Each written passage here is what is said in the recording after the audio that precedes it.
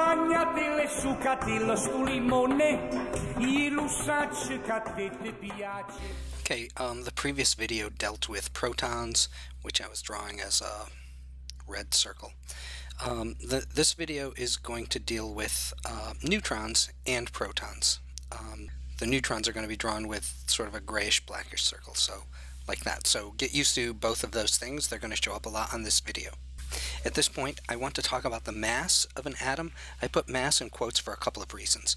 One, because I told you that usually I'm going to refer to mass as weight, and mass and weight are not exactly the same thing, but they're close enough.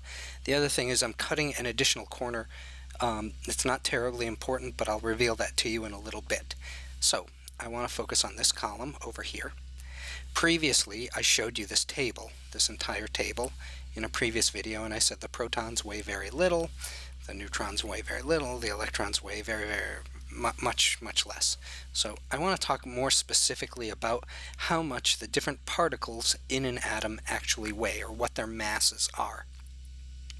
So before we get there, I want you to pause the video every so often when I ask a question and try to answer my question. So this is a cartoon version of an atom. What type of atom is it? You can pause and unpause. Since this atom has only one proton, we can look up in the periodic table which atom has one proton, and we can see that it's a hydrogen atom. So this is a cartoon version of a hydrogen atom. It's got one proton. If I wanted to describe how much it weighs, or what its mass is about 1, and the unit is a little bit weird. It's called an AMU, and AMU stands for Atomic Mass Unit. So that's what AMU stands for. Sometimes a little more informally, people say the mass is 1 Dalton. This is named in honor of that dead guy that we talked about a couple of videos back. But basically, the mass of a proton is approximately 1 AMU. The math abbreviation for approximately is this little squiggly line here. It's not exactly 1 AMU, but it's close enough as far as we are concerned. So this hydrogen atom, if I asked you what its mass was, you would probably say, or you would hopefully say, it's approximately 1 AMU in mass, or approximately 1 Dalton in mass. So let's get that under our belts. Then I might ask you another question. I might show you a new atom. I'd say, first of all, what type of atom is this atom? And second of all, what's its mass, roughly speaking, or what's its mass in Daltons, or what's its mass in AMU? You can pause the video here. If you unpause, you'll see that this thing has 2 protons. So if we look up in the periodic table which element has 2 protons, it's helium. So this is the abbreviation for helium. So this is a cartoon version of a helium atom. And if you want to know what its mass is, well, this thing had 1 proton and it had a mass of about 1 AMU. This thing's got 2 protons, so it's got a mass of about 2 AMU. Or if we want it to be a little less formal, we could say 2 Daltons. A lot of times biologists like to speak in terms of Daltons instead of AMU, but as far as I can tell, they're identical. Alright, here's a different atom. 2 questions again. What's its mass, approximately, and what type of atom is it? So you can pause for a moment and try to figure that out, and unpause, and try not to get tripped up here. As far as the type of atom is concerned, it still has 2 protons. And because of that, if we look up who has 2 protons in the periodic table, it's still a helium atom. Just like the one above, this is a helium atom that I'm circling. This is also a helium. They're different from each other. You can see that the difference is that the bottom one has 2 other things stuffed into the atom. These are 2 neutrons. But the neutrons don't control what type of atom it is. The protons do. So since this has 2 protons, 2 plus charges, this one has 2 protons, 2 plus. I'm writing a plus there because they have positive electrical charge. They're both helium atoms. Helium. And the second question is, what's the mass of the atom on the bottom? This is also pretty tricky. A lot of times students don't answer this correctly at the beginning. A lot of times students will say, well, this has an approximate mass of 2 AMU as well. That is not correct, because if you look up here, I am telling you that the protons and the neutrons have approximately the same mass. So if this red guy has a mass of about 1 AMU, and this one has a mass of about 1 AMU, so do the gray ones. They also have masses of about 1 AMU, and because of that, this helium atom has a mass of about 4 AMU. This one up here had a mass of about 2 AMU. So what you can see, and this is going to come up later, is that different types of atoms can come in different weights. More formally speaking, they can come in different masses, but it's easier to understand weights. So I have a helium down here that weighs about 4 AMU, and I have a helium over here that weighs about 2 AMU. They're still heliums, but they're different from each other in certain ways, in how much as they weigh. The other thing that I want to point out is that in these calculations that we're doing, the electrons weigh so little that we don't count them. Now, they do weigh something, and if you're being very, very careful, people do count them when they're describing the mass of an atom. But for these types of calculations, they weigh so little that we don't count them. This weighs 1 AMU, this weighs 2 AMU, this weighs 4 AMU, and we're just not counting the electrons because they're so tiny. So I want to talk about something now a little more formally called the mass number of an atom, and that's actually what we were doing on the previous slide. The mass number of an atom is the number of protons plus the number of neutrons in an atom. So if we go back to this slide over here, this atom that I'm kind of clearing up, the number of protons is 2. The number of neutrons is 2. So it has a mass number equal to 4. And what we were saying before is we were saying the mass of the atom is about 4 AMU. What I'm saying is the type of calculation that we just did has a fancier name. It's called the mass number of the atom. And to figure out the mass number, what you do is you count the number of protons, you count the number of neutrons, and that's called a mass number. If you want to think about it in a slightly different way, the mass number is also equal to the atomic number, but atomic number is just the number of protons plus the number of neutrons in an atom. So, again, just to go back, this guy has a mass number of 4. This one over here has a mass number of 2, and this one over here has a mass number of 1. So let's go back to mass number. Over here, this is some pretend atom. I'm going to ask you a bunch of questions. I think there are 3 of them. What's the atomic number of the atom? What's the mass number of the atom? What type of atom is it? What type of element is it? So you can pause the video and answer those questions. Here are the answers. The atomic number, this is just the number of protons. So all we're doing is counting the red circles in my cartoon. 1, 2, 3, 4, 5, 6. So the atomic number is 6. What's the mass number? Well, we're counting all the protons plus all of the neutrons. So we already said there were 6 red circles. Let's count the gray ones. 1, 2, 3, 4, 5, 6. So 6 neutrons, 6 protons. Mass number is 12 for whatever this atom is. If we want to speak a little more informally, we can say that the mass of the atom is approximately, that's what that squiggly line means, approximately 12 AMU, or 12 atomic mass units. And then finally, I can ask, what type of atom is it? The type of atom it is just depends on the protons. So let's go back. We said that it has 6 protons. We can look up in the periodic table, and if you look up in the periodic table which atom has 6 protons, it's C for carbon. So this is a cartoon version of a carbon atom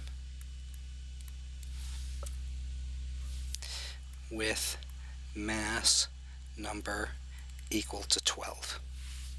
And so what we're doing at this point is we're describing, roughly speaking, how much different types of atoms weigh. So this atom weighs approximately 12 AMU. More formally speaking, it has a mass number of 12. Now, I want to talk about where to write this mass number. Much earlier in the course, I showed you a pretend symbol. So this is a pretend atomic symbol. And I said that there were 4 places where you could write a number: upper left, upper right, lower left, lower right. So if you wrote a number here, this is how many X atoms are stuck together. in some molecule. This one I may have mentioned, but we're not going to talk about it until the next video or the one after that. This one I said we can ignore for a while. This place is where you put the mass number. So, whenever you see a number in the upper left of a symbol, that is telling you, roughly speaking, how much that particular atom weighs. So, as an example, let's clear up some of the noise here. We said this is a carbon atom with a mass number of 12. The symbol for carbon is a capital letter C. So if I wanted to tell people the specific type of carbon atom that I'm working with, I wanted to tell them roughly how much it weighed, I would put a 12 in the upper left, and that tells people, look, I'm only talking about carbon atoms that have 6 protons and 6 neutrons.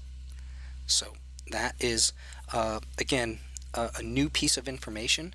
Whenever you want to write the mass, the approximate mass, or the mass number of an atom, you write the symbol, and then in the upper left you write the mass number.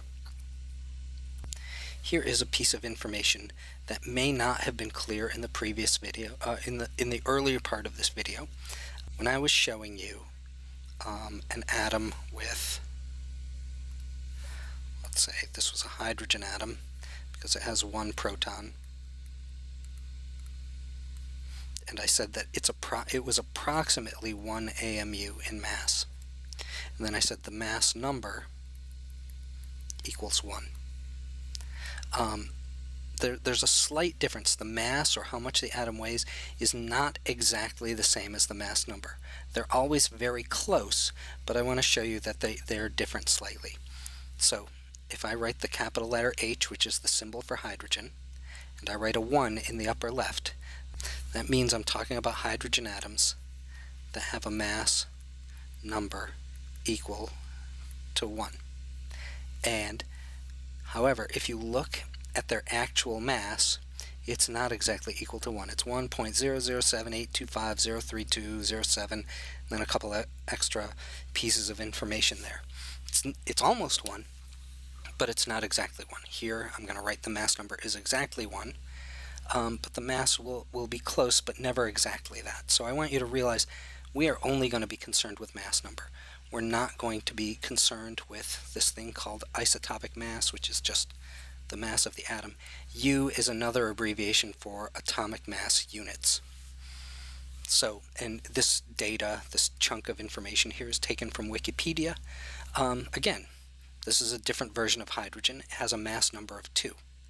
What that means, if we wanted to sort of draw a cartoon of it, it has 1 proton and it has 1 neutron, which means it has a mass number equal to 2. And we would write a number 2 in the upper left of the symbol there, and its mass number is 2. So as far as we're concerned, its weight or its mass, the weight of this one or the mass of this one, is about 2 AMU. But if you look very carefully, it's actually 2.014 blah blah blah blah blah. As far as we're concerned, ignore this. I just want you to realize that when we're saying mass atom, a lot of times I'm going to roughly say that means the mass, even though they're not quite exactly the same.